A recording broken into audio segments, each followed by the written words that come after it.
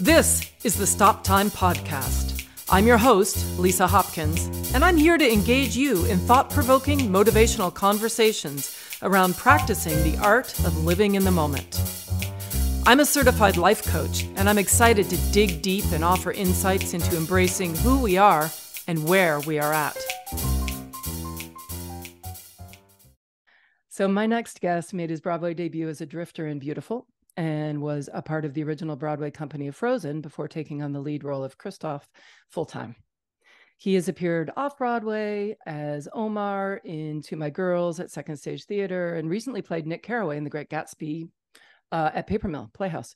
His film work includes the horror comedies Summoning Sylvia, The Sixth Borough, The Fiji Incentive, and his television credits include the breakout role of Frankie in the Showtime series Fellow Travelers, which is streaming now and looks amazing. I've not checked it out, but I am going to.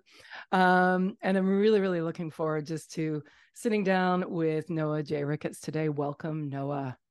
Thank you. Thanks for having me. It is such a pleasure. So what's just where are you now? Let's just sort of set the context. What's going on for you right now? So I'm literally in Mexico. Oh. Yeah, I try to get out of New York when it gets a little gloom and doom and stay in some sunshine. And I've spent the last I guess like 9 weeks in a rehearsal space with those horrible overhead lights that make you feel crazy, like you're in the hospital all the time. And then in the dark theater with spotlights. So I needed some like actual sunlight in my life. So I am in Mexico, which has been nice. Amazing. How long are you there for? I am here for about 2 weeks. Yeah. That's wonderful. And I'm curious to know, where are you like in that trajectory? Are you at the beginning of the 2 weeks, in the middle, towards the end? Where are you? I think I'm only like 3 days in, like 3 or 4 days in. Yeah, I'm at the beginning. So Fantastic. I got a long ride here, which it takes a while for me to lean into relaxation, especially like living in New York. So Yeah, I feel like I need those extra days to kind of like, oh, okay. totally. That makes sense. And are you at somewhere where you've been before, or is it somewhere brand new? Yeah, somewhere I've been before. It's probably Nice. maybe fifth time here, which I like too. I don't feel any pressure to like do anything or like see anything. I can just like hang out. I love that. I love that. You kind of skip that whole element. Yeah. Yeah. So talk to me a little bit about, well, where are you at energetically right now? And it sounds like a bizarre question a little bit, but I'm curious. Now, I know that you've been off a really busy time Yeah. and that you're now, what I love already, what I'm learning about you is that you know what you need. And so Uh-huh. you're giving that to yourself right now. So yay, that's great. And I'm just curious to know, where are you at sort of in terms of, are you a think ahead person? Are you thinking when I get back? Like, do you have stuff lined up? Are you leaving it open? Where do you go from? Yeah, I mean, as soon as I get, the plane lands and the wheels are on the ground, it's like I'm off to the races again. So, I feel like energetically, I feel a little bit like I'm empty. Like I'm a little bit like like a little bit like the well is kind of empty. I've Mm, spent last couple of years just like working and like giving away a lot of creative energy. And I feel like I'm at a place where I'm attempting to kind of like refill the well a bit and kind of give back to myself. And I feel like as artists, like you give to projects and this and that and concerts and whatever it may be, but when it comes to like refilling the well, I don't think we do that enough. We're definitely not taught to do that. So that's what I'm attempting to do with my time here, is kind of give back to self and get back to me. that's amazing. And that's huge. And it's vulnerable, isn't it? A little bit. Yeah, it is. And I have to be honest, like I'm not sure how to do it, but I'm attempting to do it because I could feel it coming on for the last couple of months. Just like, you when you start giving yourself to these projects, I'm sure it's so consuming. Like it's so energetically consuming, all of you, like your physical body, your mental energy, Yep. everything you've got. And I'd spent the last couple of months like getting this new musical off the ground. So I need a little back. Yeah. Do you give yourself space to acknowledge what you've done and what you've given? I'm hearing you say that you're aware that you do give and give and give and Mhm. produce and and all of that. But do you actually also give yourself grace for that, for the action of doing that? Do you know what I mean? Forgiving of yourself? I'd probably say not enough. And Mm. it's only in times when I hear someone like you, like when you just read that bio back and I'm like, oh yeah, that and that and that and that that I realize like the length of time and the projects and how much like I've actually done. And so I think it's kind of rare that we stop and look at our lives and are like, oh yeah, I did that and I did that and did that and give grace to ourselves. But it is something that I should try and practice some more because I actually don't think I do it very often. Yeah. And what do you think about now? It's interesting. Maybe you've not experienced this because from my research, it seems like your trajectory has been very quick, right? From the moment you got invited to do the Carole King Mhm. musical, it was kind of you hit the ground running, right? Was like your first time in New York, I think. Yeah, I was in New York for like a couple of weeks, and Yeah. that's kind of like how that got off the ground. I mean, I think it's very interesting because like what the public sees and what is the truth, as you know, are like two different things. I had been I had been, preparing and training like since I was a kid. I mean, I was a Mm. baby. So, going to dance class all the time, going to my voice lessons all the time, my acting class, doing the scene work that nobody saw, thank God. And like so by the time I got to New York, I remember this feeling of just like, oh my God, I'm so sick of talking about it. Let's just freaking do it already. You Mm. train so much that you just like, I'm sick of training. I just want to do the thing I have trained for. And Totally. so I was so blessed, like, that show, they needed someone super last minute. Literally just like got off the plane and came to New York and it kind of like, rocket launched me into stuff, which was wonderful. Yeah. And has there been any lull for you, or has it been pretty much straight on, one thing after another? I think like I've had a lot of like one thing after another, which is really good. But I think in the doing of the jobs, I've always realized that I wanted more. And I think that was kind of like the thing I had to learn during the process. Like, I got my first Broadway show and I finally was on Broadway, a goal that I worked like so many decades to accomplish.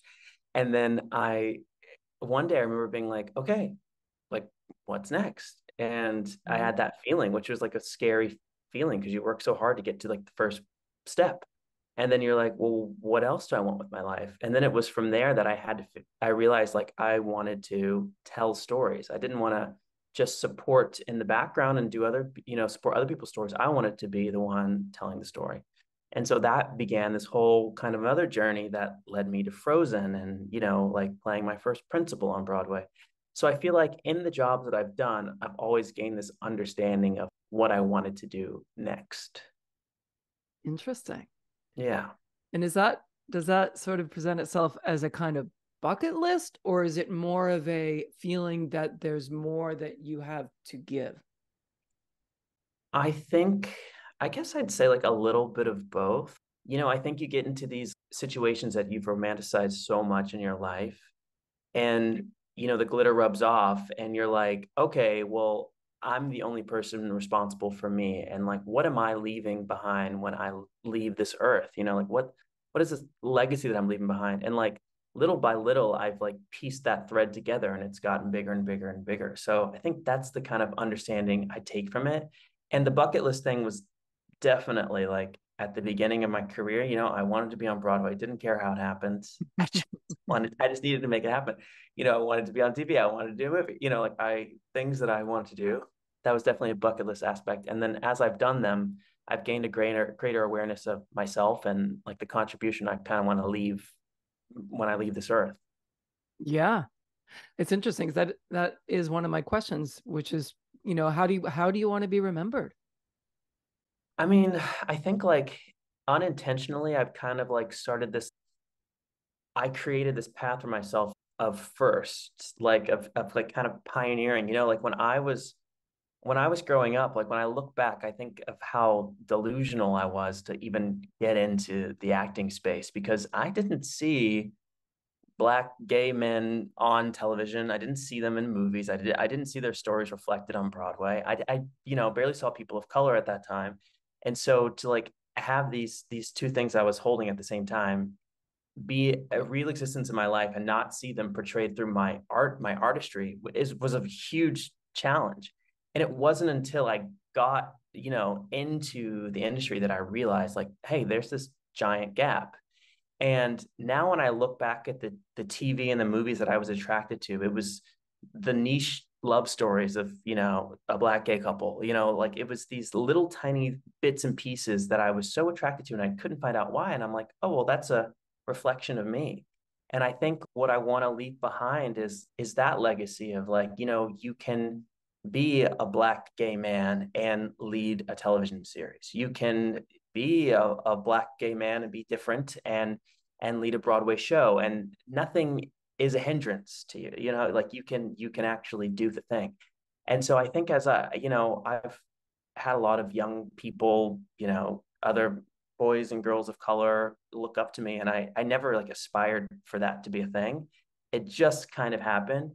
And now that I know that it's a thing, I feel this like great importance to give back to my little self, like little Noah that never had that, and to all the people that are behind me, like working hard to get there. So I hope that answers your question, but that's the word ease is coming to me.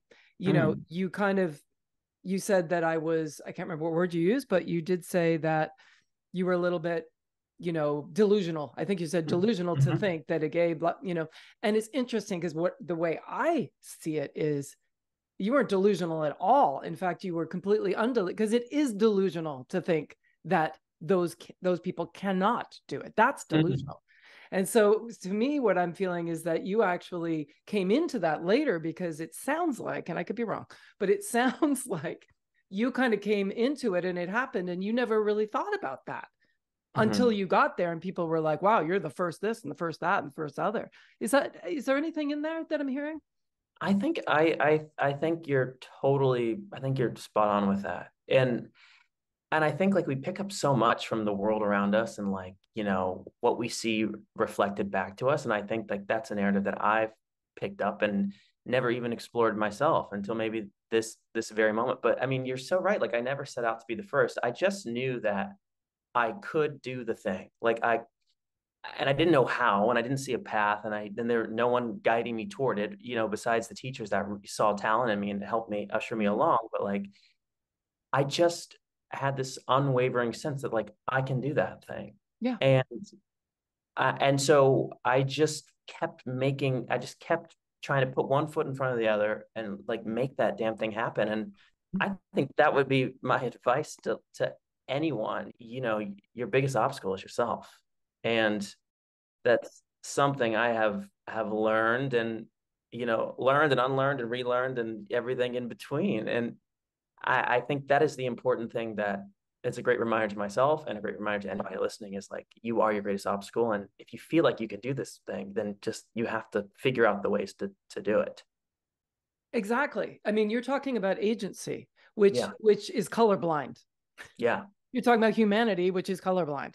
You're talking about a young human and sexuality, all of that. That has nothing to do with it. You're talking about the feeling of, I, Noah, can do this, but you didn't go, I can do this. It sounds like I can do this despite the fact that I'm Black and I'm gay and I'm from Kentucky and all the things that people would tell you. Right. And those are their limiting beliefs. Those limiting beliefs are things that are, like you said, brought on by society. And then we start going, oh yeah, I'm going to do that. And it's interesting because I would encourage you to, yes, that exists. Those big limiting beliefs exist. But if we play into them by the way that we interact in the world as a Black gay male actor, then you're wasting energy. You're giving it power. When you're fighting it, and it's unsustainable if you're fighting it, right? Because you lose your why. Your why was not to come into the world and prove something. If you happen to be proving it along the way, then great. It's just like your why is not to be wealthy. If you happen to get wealthy doing what you do, then great. But you want to stay, that's not the goal, right? Do you see what I'm? Yeah. Yeah, it's so fascinating to me, and it's really wonderful to meet you. See, I felt this in you. I felt this well, I guess it's agency and this authenticity, this sort of believing in yourself, not despite. There's no caveat. You know what I think that's like, I mean, like, yeah, yeah. I mean, like when I think about my younger self, I mean, I've always lived in this like world of like why not, you know, and it was like a big problem growing up. Like I would question everything. I'd be like, well, why not? You know, like church, school, anything. I would ask the questions you probably, you know, that you get slapped on the wrist for asking.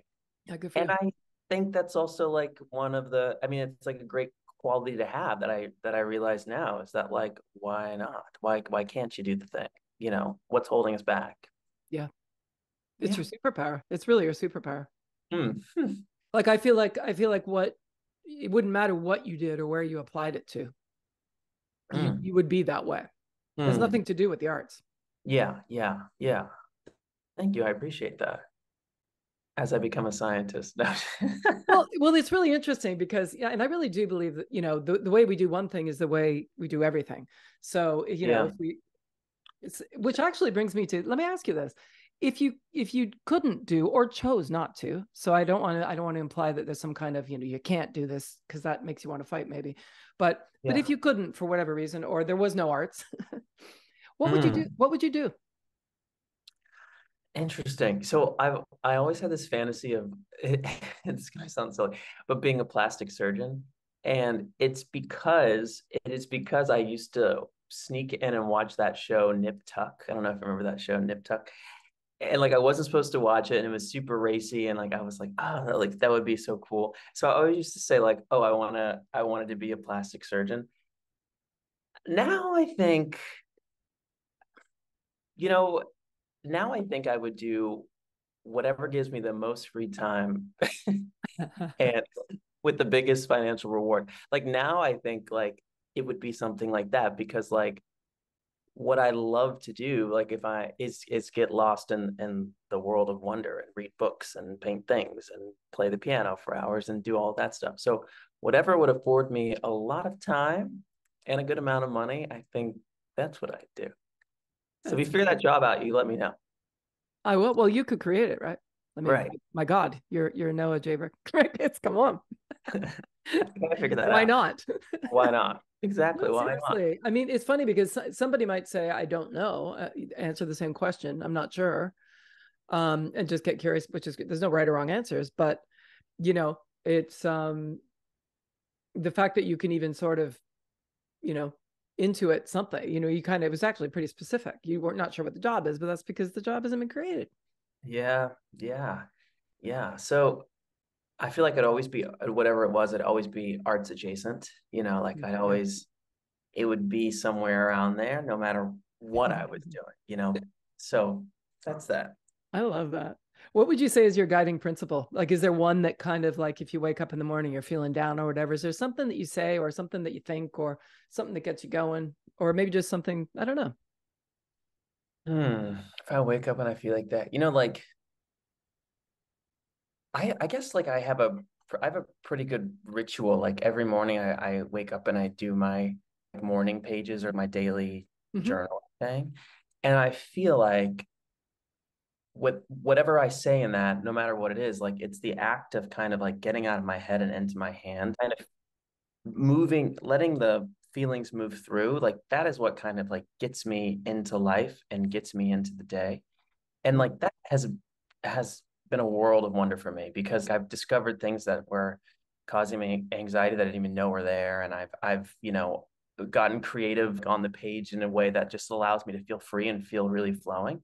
So like I don't know that I have a phrase or something that I look to every day because I feel like that is constantly changing. But Mm. I do know that my daily practice is to sit with myself Mm. and check in with myself and say like, how are you doing today? How'd you sleep? What are we gonna do? Love That it. type. I Yeah. love that. I love that. I think I asked you in that little form that I sent you, what if anything do you think stands between you and who you want to be? And you said getting the world on board with my vision of the future, which I thought was interesting. I do see a world where like people are allowed to be themselves and be who they want to be. Mm-hmm. And I think sometimes I like, being in like these industries, you run up against obstacles. You're called like, I remember being called like the out of the box choice for a role, and I was like, there's nothing out of the box like about like what skin tone, so I feel like what I meant by that is like getting the world to like clear out all of its shit and like accept people for where they're at, who they want to be that day. Maybe they want to be someone different tomorrow. Accepting people in different positions, like whether it be on TV, whether it be in the ballet, like it doesn't matter what it is. But I think like my vision of the future is a world where anything goes. People are allowed to free flow and be who they want to be and work without limitation. Mm-hmm. Yeah. Absolutely. Yeah. I love that.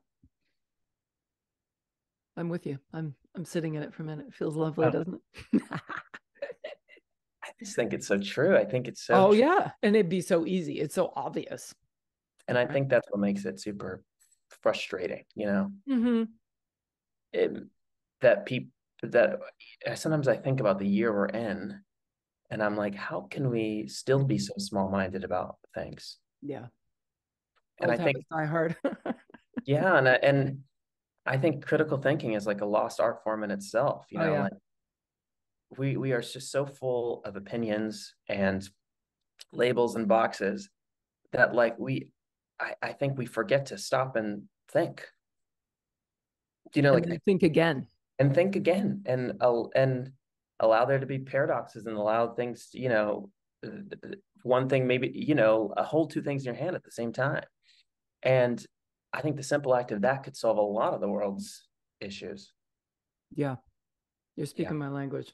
There's something that I read on Instagram of yours that we can talk about it or not, but I was just curious because it stood out to me. And you talked about the hardest year of my life. You said so many dark days, so many, you're talking about 2020, right? Mm-hmm. So many sad moments and so much wine. Here's to unimaginable change. Here's to moving forward without a path. And here's to the reflective moments I never wanted, but seriously needed. I love that. It's beautiful. Mm. Yeah, I mean, so 2020, I mean, that's a hard year for a lot of people, as we should say. Yes. Yes, indeed. But I remember like actually like pre-pandemic, I was working on Broadway. I was playing Kristoff on Broadway, and I had done, I mean, I was coming up on like year three of the thing, like I was tired. And that wasn't including like the 3 years before doing another show and all of the work before that, working to get to the show. Mm. And so I was feeling really creatively drained and actually physically exhausted. My voice was going, my body was going, and I didn't have any free time, 8 shows a week plus trying to like keep myself in sync to do the actual job was taking up all my time. And so I remember leading up to the pandemic time, I had a panic attack in my dressing room. And it was the first time I really experienced that. And it was bad. It was bad. And like my beautiful friend, the dance captain of the show, like truly came and calmed me down. And it was just that I had been running so fast and so hard and like doing the opposite of everything I talked about, which was like checking in with me. And so I finally did. I said, hey, I talked to, Disney, and I said, hey, I need like 6 weeks off. Like I need like real time to heal and recover. And like I am lost. I need to like come back to me.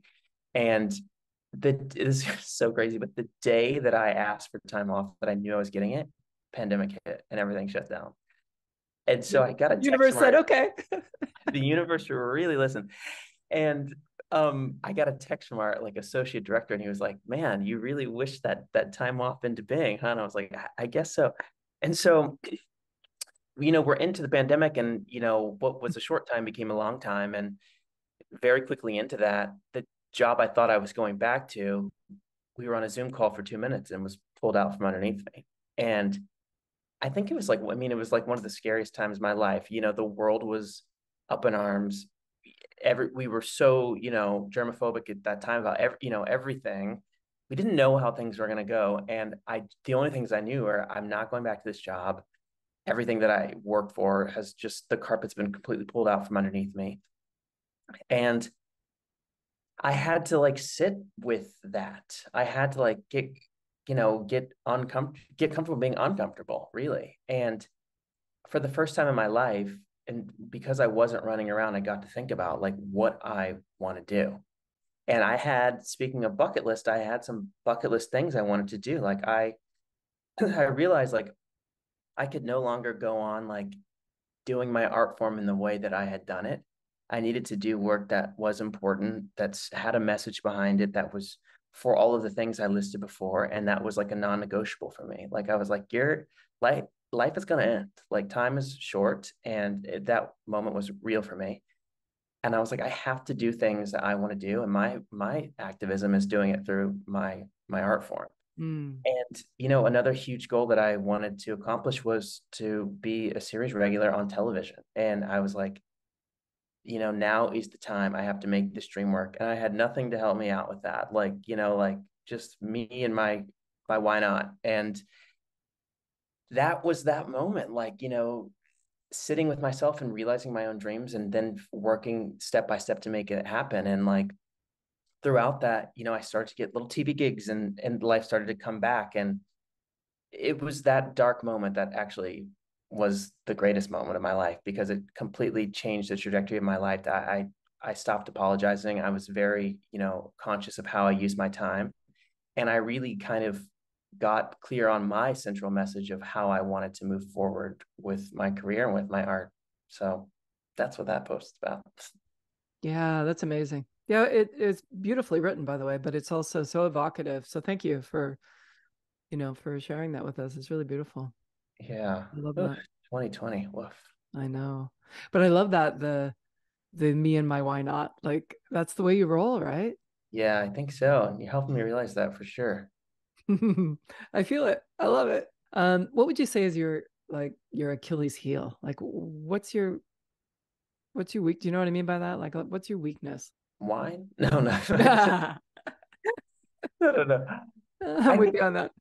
no, no. I think like, I think my own weakness, I think sometimes is like my own neuroses. Like I think sometimes like if I don't do a good job of getting the thoughts out of my head, like flowing them through, I spin and spiral. And I think in the spin and spiral comes frustration and comes frustration with the world and then anger. And then, I lose sight of like what the point was at the very beginning.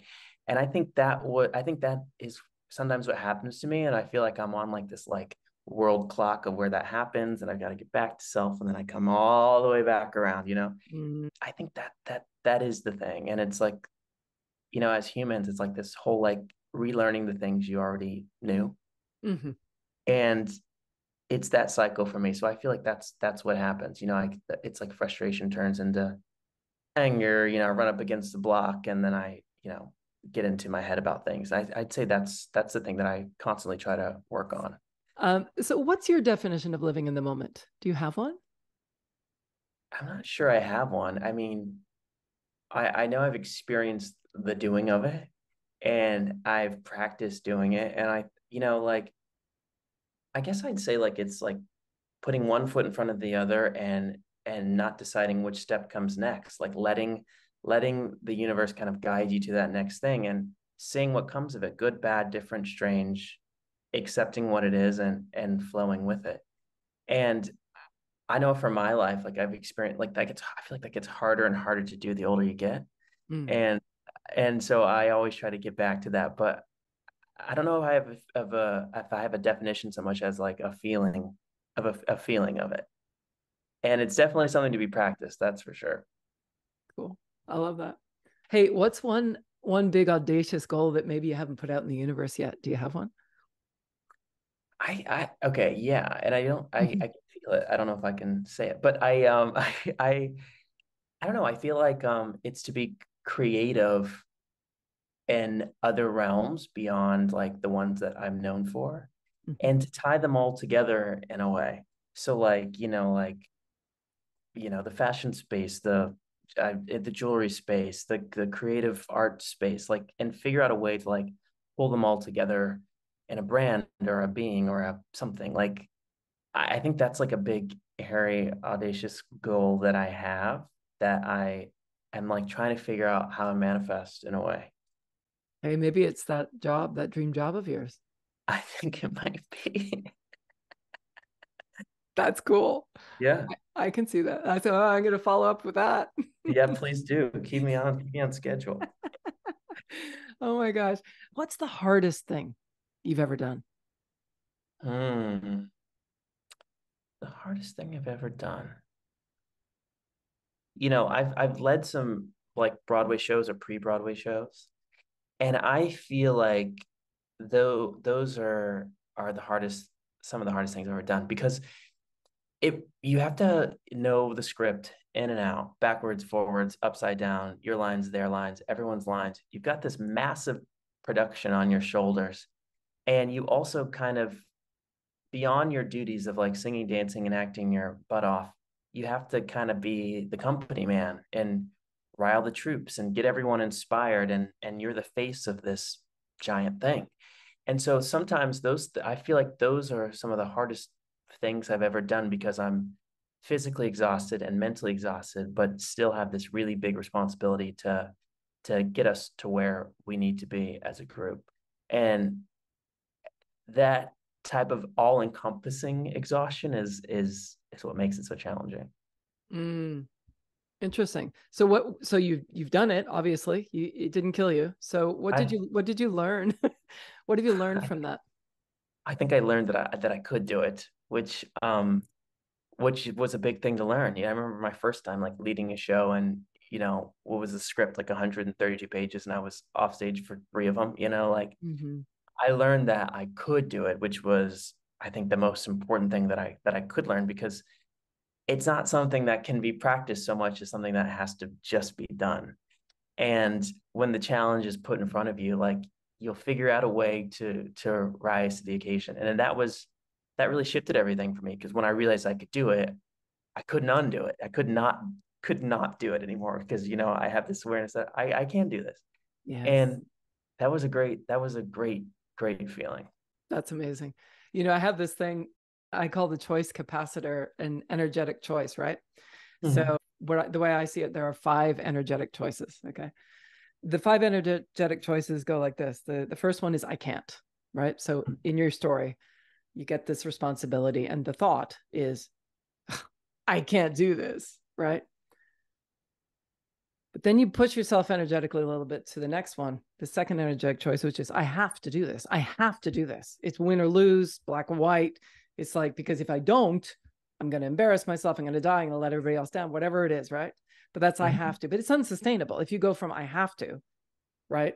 It's got some energy behind it for sure, but you can only last that long. That's where burnout exists. And eventually you're going to go back down to overwhelm, which is I can't, right? The third one is just right up. So if you imagine like an arc like this, and Mm-hmm. is I should. Okay. Now this is what made me think of it, because you were talking about, because what I call I should is a little more energetic. You're moving kind of a little bit out of fear and more into possibility, right? Mm-hmm. But I call I should as I could with shame.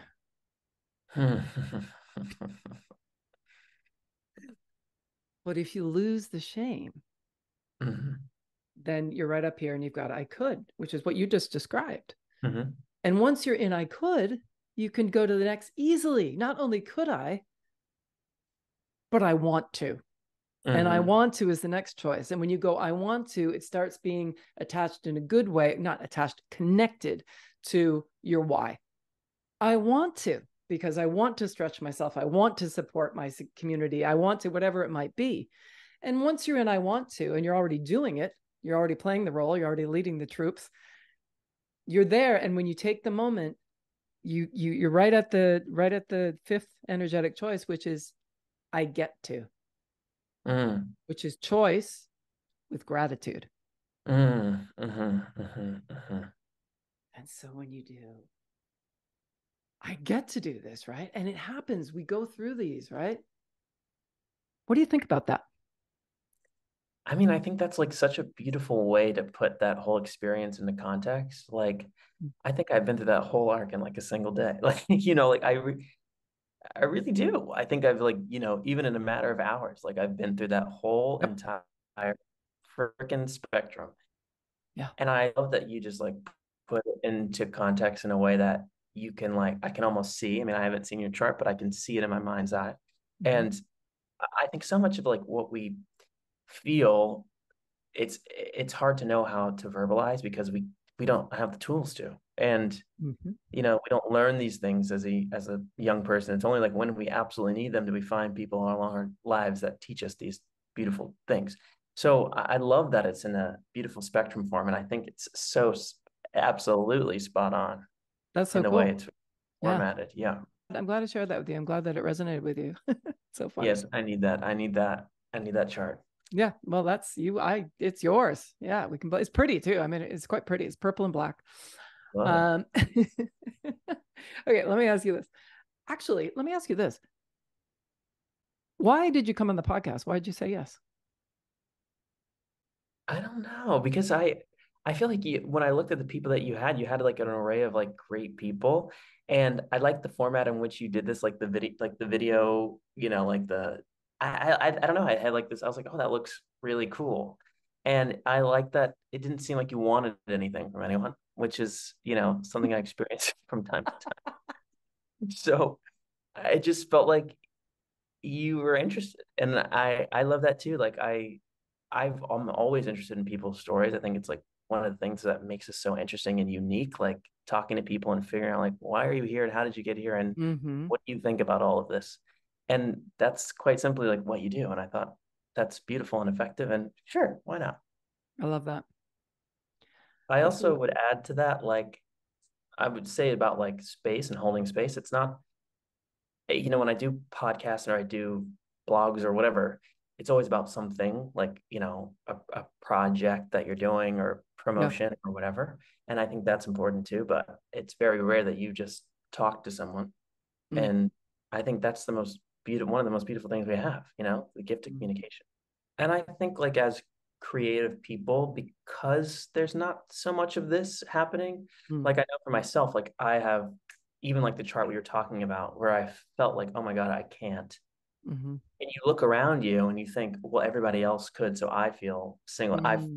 feel like I'm the messed up one, in all of Yep. this. But it's only until you get vulnerable with someone else who in the same industry or adjacent industries that you realize we've all gone through this same freaking thing, in our own version of it. And I think like that communal aspect of being a creative person is something that gets lost in the publicity and the shuffle and the and all the stuff. So it's nice to be able to speak to another creative and have creative people listening and realize like they're not alone in all of this. Mm-hmm. Yeah. Ditto. No, for sure, for sure. Hey, what do you know? What do you know will stay true about you no matter what happens? I think what will stay true is I will always be authentic to myself, authentic to the people around me. I will always tell the truth and be a truth teller for better or for worse. I think I will always do my best to give back and uplift others around me, like I've experienced from others. And I think those are the things that I will make sure that they stay true no matter what happens. Mm. And so when I ask you that, I mean, that came so easily. And to my listeners, like I don't give the questions to my guest before, so he didn't prep that. And no, and it's interesting. So it's so ingrained in you. It's not like anyone asks you that on a regular basis. I mean, if I asked you the story about how you broke your wrists and got into show business, you could rhyme that off with your eyes closed, right? Definitely.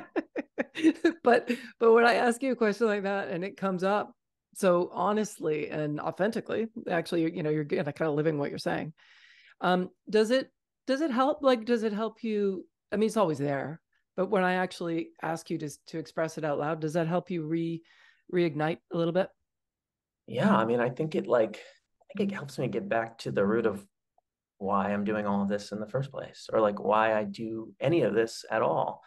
And just like actually communicating it out loud, is a great reminder to myself. And to be honest, like I don't know what comes next in this grand thing we call life, but I do I do know that if I hold true to those things, they're pillars along the way that will Mm, produce the results that I'd like to see in the world. And I think that's what's most important. yeah. I'm an internal person. I'm always thinking. Like, especially if I'm like in a work environment, I'm always like, okay, thinking to myself. And I think I'm always a little bit worried about how I'm perceived because I think in those situations I can come off as quiet and I think maybe standoffish or whatever because I'm kind of like digging into myself and the task at hand. Yep. And so I'm always a little bit worried about that perception of me. And I always like now try to verbalize like I'm not a bitch. I'm just thinking. You know what I Yeah. think? I think silence and I think it's scary. I think it's like it can be a scary thing to certain people, like like because you don't know where you stand with someone. But Mhm. I have learned over the years to kind of verbalize that I'm just internalizing everything that's going on, and like that is like part of my process.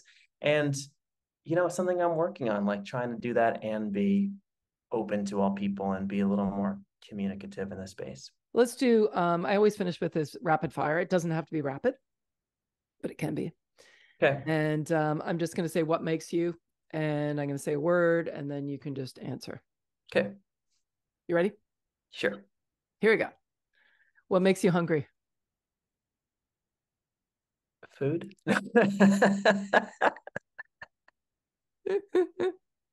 Where did you go in your brain when I asked you that? What was going on? Well, what happened was like when I eat, I like will be hungry 10 minutes later. So I'm like, what makes me hungry is literally the act of food. Like I eat and then I'm like, oh crap. Hilarious. Okay, that's hilarious. What makes you sad? Hmm. Being misunderstood. Mm. Mm-hmm. What inspires you? The possibility of things getting better. What frustrates you?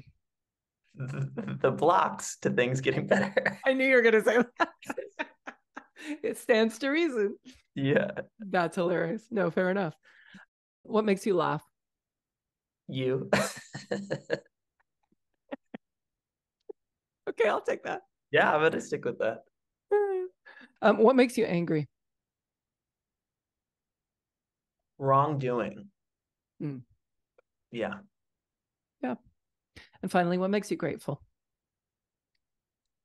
Reflection. Mm, love that. What are the top three things that have happened so far today? I sat by the pool. I had a really good latte and I journaled without stopping. Mm. So I completely flowed through that, which was good. Oh, I love it. What stops you sometimes when you're journaling? Like what interrupts it? Uh, monitoring my own thoughts. Mm. Like, should it, Oh, got you. yeah, Yep. that. How long did you do it for today? Oh, That at exercise? least like 30 minutes. Oh, wow. That's amazing. Just, yeah, just Yeah. going. And do you go back and read it right away or do you just close it? Never, or just close it. That's amazing. You never look at it again? I no, I never do. Oh, that's so cool. How I many have do a you, couple of journals though. I was going to say, how many do you have? I have so many journals because I buy them and I'm like, oh yeah, well I need that one or I'm gonna need that one. Yeah. But I have like, like a bad day journal. I've got like a daily journal. I've got like an inspiration journal. I've got a gratitude journal. I've got a I lot of love journals. that. I love that. What's something that you're looking forward to today and then long term? Today, I'm looking forward to getting to the beach. In long term, I'm looking forward to things in my life happening, just happening. Yeah. Fair enough. Yeah. Fair enough. No, it's been such a pleasure speaking with you today. So lovely. Thank you so much. I appreciate it. Truly, it's been my pleasure. I've been speaking today with Noah J Ricketts. What's the J for? James. Noah James Ricketts. I'm Lisa Hopkins. Thanks for listening. Stay safe and healthy, everyone, and remember to live in the moment. Yay. In music, stop time is that beautiful moment where the band is suspended in rhythmic unison, supporting the soloist to express their individuality. In the moment, I encourage you to take that time and create your own rhythm. Until next time, I'm Lisa Hopkins. Thanks for listening.